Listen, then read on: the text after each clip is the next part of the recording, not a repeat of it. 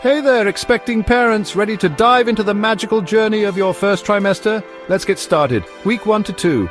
It all begins with fertilization.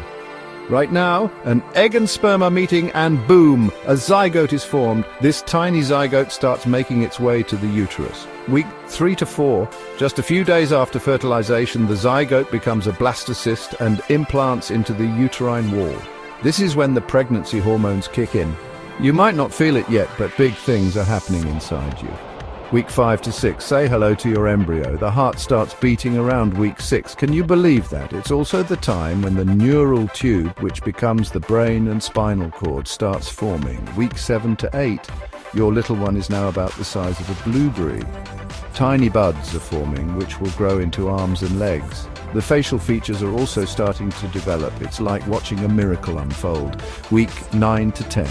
The embryo is now a fetus. Fingers and toes are appearing, and the organs are developing rapidly. You might start feeling some early pregnancy symptoms like nausea or fatigue. Remember, it's all part of the process.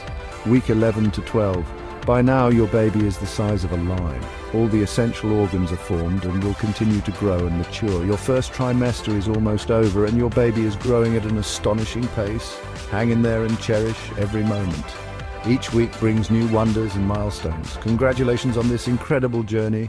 See you in the second trimester.